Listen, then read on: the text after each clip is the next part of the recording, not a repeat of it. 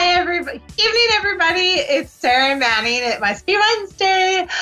First of all, I want to send everybody in the States a big energy boost down there, because I know that some of you, for example, our producers are dealing with the big storm down there. I know that it's a hurricane, and I think I saw something about it being downgraded. Thank goodness. Knock on wood. Everybody's safe. I have a wooden table, so I just knocked on the wood. So yeah, I am good to go, ready for anybody that would like to call in and have a free reading with me. I did post the link, or anybody that's familiar with A1R Radio Network and Winstruck TV, call in. I'm super excited to chat with you. Let's see, what was I going to tell you? Oh, I was going to tell you a little bit something about me, because I love my producer. He's amazing, and everything, but I'm super energetic. I talk really fast. So he's always so sweet and being like, it's okay, just breathe. And I feel bad because I'm telling him this live versus telling him when I have a chance to talk with him before the show. But we're always so on the ball, right? So I talk really fast. I'm super energetic, and that's just who I am. If you see any of my Facebook feeds or anything like that, this is how it is. Just super fast and just like, blah, blah, blah. But I do try to get the messages across lovingly and clearly as possible. So I hope you're all having a great day. I certainly am. I had an amazing experience. I know I talked about these journals that I do last week, but I was doing one today, and it was absolutely amazing. I cannot wait for my client to get this journal.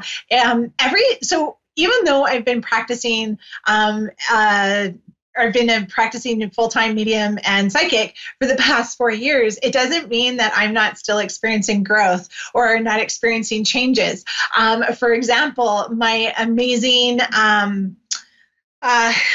connection today with the guide of my client, it was absolutely incredible. Like the flashes he was showing me. Now, usually when I do this journal, I have the first page of me like thanking the client for trusting me for ordering it, to pass on the messages that they need to hear. And I remind them, use this journal, read it whenever you feel the need to, whenever it pops in your head, because there's a message in there that will pop out. But lately, I think the past 4 journals I've done, I've been able to introduce the guide's name to the client that's reading it, which is super exciting, right? I love that. I've never claimed to be able to go, oh, I can introduce you to your client or to your guide. I can tell you their name. I can tell you all this really cool stuff about them. I would just pass on messages. Well, now that's changing. Now I'm actually giving, sorry, all these little pop-ups always distract me, which is totally fine. That's my own problem. Anyways, pop-ups like spirit, right? So now I'm actually getting names of spirit guides, and I'm able to pass them. But today, it was such a cool experience, because I not only got the name, but I saw this guide. I even felt their attitude, their energy, and there were so many amazing messages to pass on to this client. I actually had to cut it down a little bit, because I was just writing so much, and I have to keep it fair for everybody. So I love these journals. If ever you're interested in connecting with your guide or understanding, I always say that it's like a personalized letter from your guide to you that I get to pass on. And it's so much fun. I love doing these journals. They're great. I am running out. So if ever you're interested, time to get on it. You can do it through my website. But I just love the opportunity of connecting people because, oh, thank you. Agree. I love my producer. Sorry, you guys, I'm still learning all of this, still talking while getting, reading from messages and doing all this. So I'm still practicing. Not practicing, but I'm still getting there. So I'm super excited about this. But yeah, these journals, I love them. They're so much fun. And I love being able, I think the life-changing thing for me was actually the whole turning point for me actually believing in spirit and energy and everything. Because I didn't grow up believing. I was like, oh, what a bunch of hooey. I actually made physical contact with my guide, where I was like, okay, fine. if there really is energy out there and some guide that's helping me, I want them to make me feel their presence.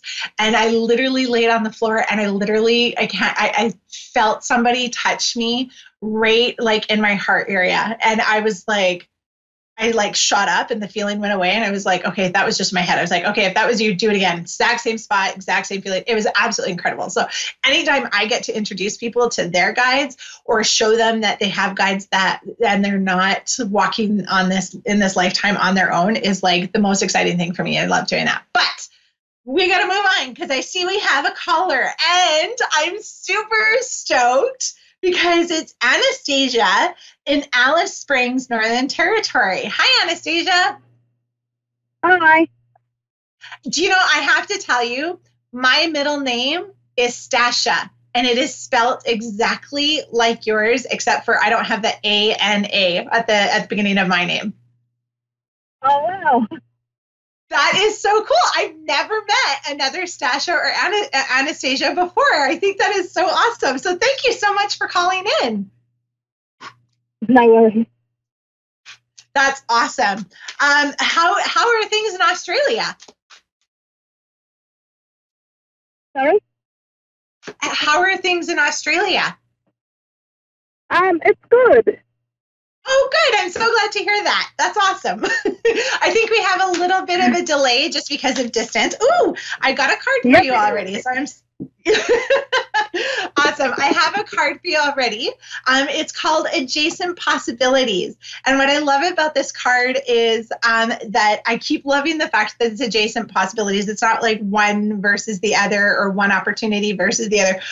But what this card tells me is like, I feel like you have a lot of passions and you're just not quite sure which one to follow or which one to actually bring into your life right now. Would that make sense? Yes. Awesome. Okay, here's what I'm going to tell you. And I know that I'm like, oh, she's really busy. You're a really busy lady already. Is that right? Yes, I'm always busy. Okay, no problem. But this becomes, I'm actually hearing like this is going to be as challenging as you decide to make it. So it's going to be either really easy or if you decide to make it challenging, it will be. But the thing about this is I actually want to tell you every one of your passions, I want to be like, schedule them in, like rotate them. Because I feel like one of your passions, are you really into photography, Anastasia? Yeah, I love taking photos. Okay.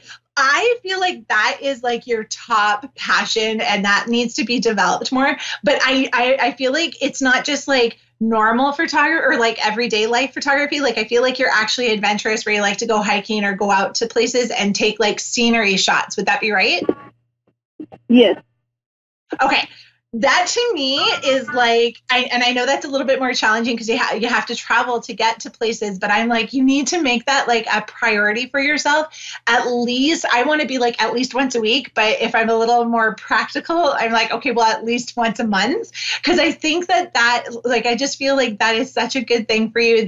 It's not just getting you out outside, but it's feeding your inner being and your inner soul. And the really cool thing about passions is they'll be as good as you let them be with the more energy that you put into them. Does that make sense? Yes. Okay. That's my baby. Oh, I was just That's my baby. That's your baby. Okay, I wasn't sure what that was. I was like, oh, I can hear something. That's okay, no worries. But I keep wanting to tell you, don't be afraid. Like, I know you have a lot of passions, but don't pick one or two and follow them. Like I keep wanting to say, pick as many as you want and don't feel bad if you're like, well, this is a passion, but I haven't been able to do it very much because I've been so busy. That's okay. That's not going to ever leave you. It's within you. And the thing with adjacent possibilities is there's not one better option over the other. And I keep wanting to tell you, like, It doesn't matter what passion you choose to feed your higher self. All that matters is that you're actually doing it. And there's not one that's going to be healthier for you, or, heal you, or whatever you're looking for. They're all excellent options for you. But what's really interesting is, as I was sitting here, I literally heard, there's another card, take the other card, take the other card. I was like, oh, okay. So I'm finding this really interesting and kind of chuckling, because it's it's a card called All Tied Up. And it's literally an image of a lady or like a fairy or elemental that's like all tied up. And I'm like, oh, that's because she has so many responsibilities. And you're literally feeling like, how do I want to say this? Like, have you ever seen the cartoon, The Tasmanian Devil? Like the cartoon that spins around? Yes.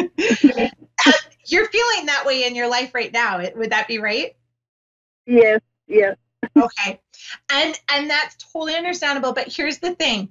So there are 24 hours in the day. We all know that, but you have to sleep for a good chunk of that. So let's say, and especially since you got a little one, it's like, I keep wanting to say, you got to sleep for about 8 to 9 hours, because you're still recuperating and still like trying to store up your energy. So you take that away. Plus, there's other things. So I keep wanting to say, only allot yourself 8 hours a day, but within those 8 hours, you have to stop going, okay, from 8 in the morning till 9 in the morning, this is what I'm going to do. From 9 in the morning to 10 in the morning, this is what I'm going to do.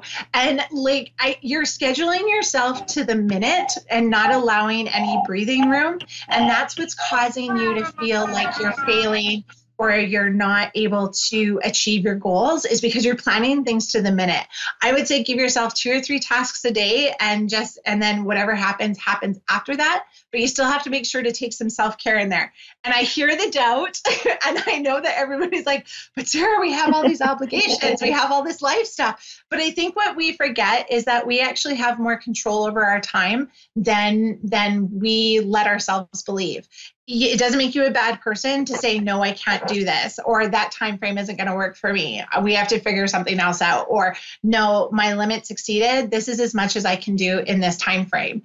I think we need to start needing to say no more, and yet to other people or outside influences, and yes more to ourselves. And I really want you to remember that. Say more yes to yourself and your goals and your ambitions than anything else. Does that make sense? Yeah, that makes a lot of sense. And remember, at the beginning of this, I heard it's going to be as challenging or as easy as you believe it will be. So if you decide, no, I'm not doing this anymore, I can't, that doesn't, remembering that again doesn't make you a bad person.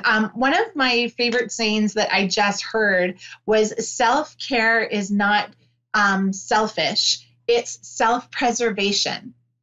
Because when we take care of ourselves, and when we say yes to ourselves, and we give everything to us, we give a lot to ourselves more than giving it away, we actually in the long run have more stamina, and we even have more time because we feel better. So we're able to do more. And I think that's the biggest message that I want to give to you today is, remember, it's okay to say no, or being like, okay, well, this is my task, or this is my list of tasks. You know what? This one's not so important. I'm going to put that to tomorrow. And there's so many sayings that are like, oh, don't put off to tomorrow what you could do today. But really, your self-care and taking care of yourself is the most important thing, especially since you're a mom. Moms have the hardest job in the world, because it's not 9 to 5. It is 24/7, right? So yes. That is the hardest thing. Do you have any questions for me at all, Anastasia? I lost my brother 8 years ago. Oh, I'm so sorry. I was told that I was the last person that he wanted to tell me something. And okay, that's one so of the reasons don't why tell I me anymore. Okay, Okay. what I would say is, don't tell me anymore, and let me usually have paper with me, and I am really shocked at myself that I don't have paper so I can write down the messages, but that's okay. I automatically, as soon as you say brother, his passing was very unexpected. Would that be correct? Sorry? Yes, it was. Okay, his passing was very unexpected. And Wow, he must have been full of life, and you guys must have been really close. Because as I connect with him, I'm getting really dizzy, but I'm getting extremely hot, which is like he's so full of energy and full of love. Would that make sense for you too? Yes. Okay. Anis, oh, your little one sounds upset. um, Anastasia, I keep wanting to. He was older than you. Was he older than you? No, younger. Okay, did he just kind He of looked older. Okay, he looked older because I'm looking at it and I'm like, wow, okay, what's going on here? I also keep wanting to say that he was taller than you. Was he also taller than you? Yes. Yep. Okay, perfect. So that's just me validating that it's really that he's really here with us. He was a pretty fit guy. Would that be correct as well? Sorry? Was he a pretty physically fit man as well? Yeah, he was always working. Yeah, busy, keeping himself busy. Okay. Here's honestly what I get from him. And it's interesting because I'm actually having a kind of hard time breathing with him. But when it comes to love, I keep wanting to tell you, you need to honor your love and not be so fearful of it, and understand that love is actually a safe thing, and that he loves you more than you'll ever know, and that he's always going to be with you. Does that make sense? Do you understand that? Yes. Okay. So, and I think it's understanding as well that I keep wanting to tell you, just because physically the bonds are broken, it doesn't mean that energetically or that the love between you two is gone either. I keep seeing you must love looking at the stars, because he keeps showing me stars, and I keep wanting to tell you he's with you in the evenings more than any other time, because that's actually when you can notice his presence. Does that make sense? Yes. Perfect. Awesome. Well, that's everything that I have for you today, Anastasia. I'm sorry. I wish I could stay longer and chat with you, but I do have somebody else waiting. But I am honored. I feel very honored to have been able to pass that message on for your brother to you. The other thing that he shows me, man, he's a talker. The other thing that he wants you to know is when you're by the water, water is really healing for you, but it's not the ocean water. He shows it more as like creeks and river water. That's important for you, because you have to remember that you have to follow your own flow of life and not follow what's called the social norms. Does that make sense? Yes. Yes. Awesome. Yes. Perfect. Thank you so much, Anastasia. And I am sorry for the loss of your brother, but thank you so much for letting me pass those messages on to you. Thank you very much. Thanks. You're welcome. Bye. Take care. Bye. All right. And hey, we have another Sarah in the house. I am super excited to talk to. I'm excited to talk to everybody. Hi, hello, Sarah from New Plymouth in New Zealand. How you doing? Hi, I'm good. Oh, it's so nice to meet you. And you even spell your name the same way as I do. I love it. That's awesome. I cannot wait to get to New Zealand. I am so excited to get there one day. It's so beautiful. It's so beautiful over there. So my mom was in Australia and now she wants to get to New Zealand, and I'm going to go with her, I think. All right. So we have the very first card I have for you is the Angel of Love. Sarah, I just like all of a sudden I felt like a real heart. I feel like there's some heartbreak going on right now in your life. Would that be right? Yes, at the moment.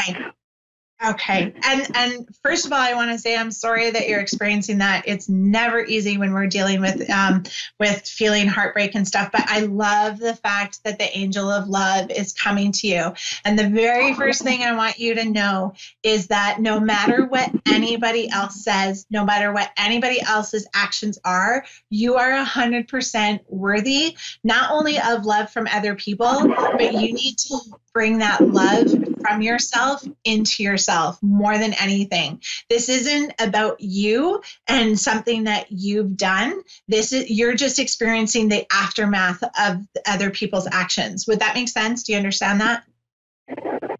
Yes, no, that does make sense. Okay.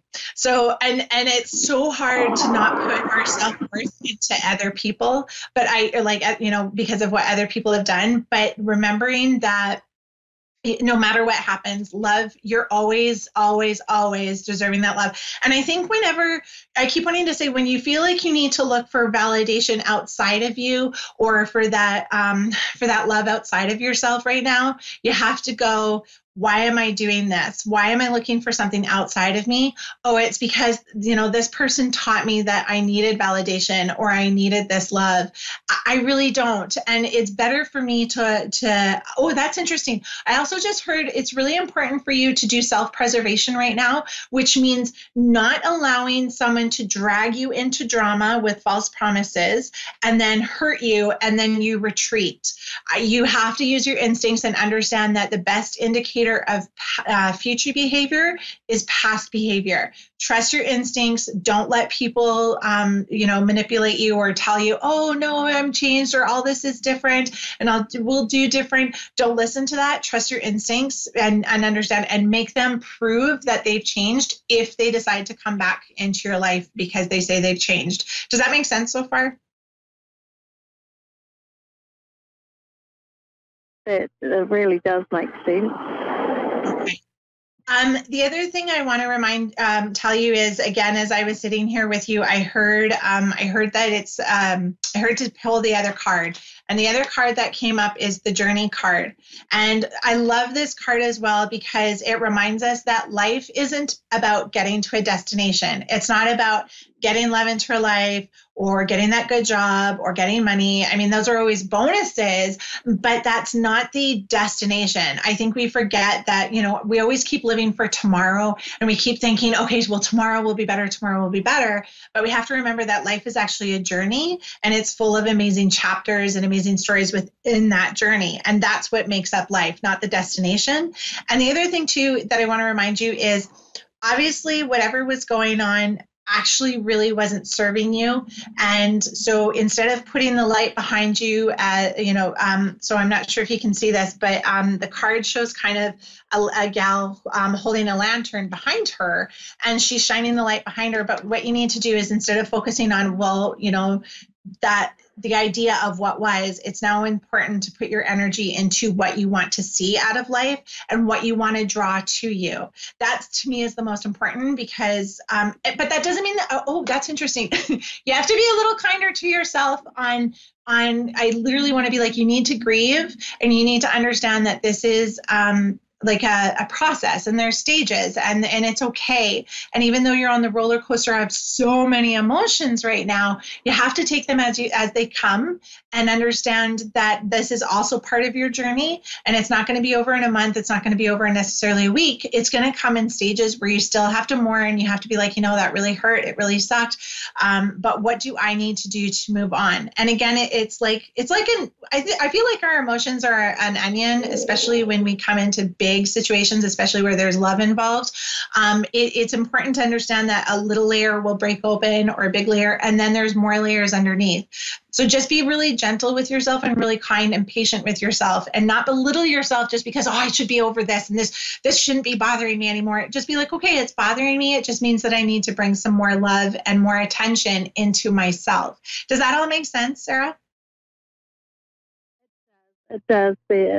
The roller coaster is going wild at the moment, but no, it does make sense. Okay. I'm so glad. Well, I'm glad, first of all, that it makes sense. And again, I'm so sorry that you're dealing with this. It's not easy. I think I keep hearing like extremely loud, please, please do not attach your self-worth to this entire situation. Anytime your mind starts going that way, all you need to do is be like, this is fear. This is not me. This is the fear that's talking. And I refuse to feed that fear anymore.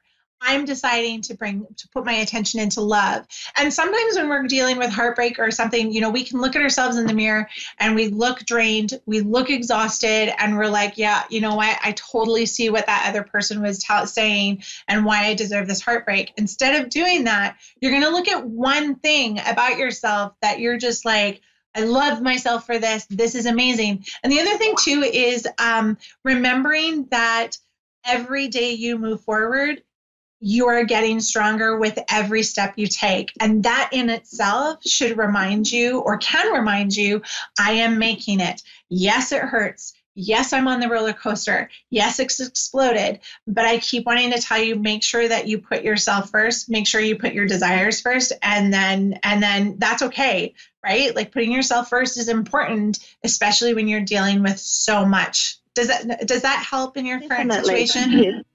So, yay! Definitely. Do you have any questions for me at all, Sarah?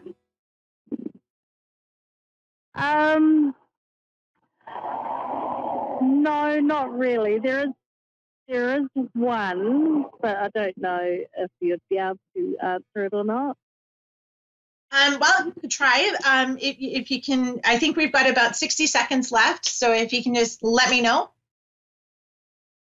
So I go overseas in 2 weeks, or a week and a half, and going to have a major operation, major surgery.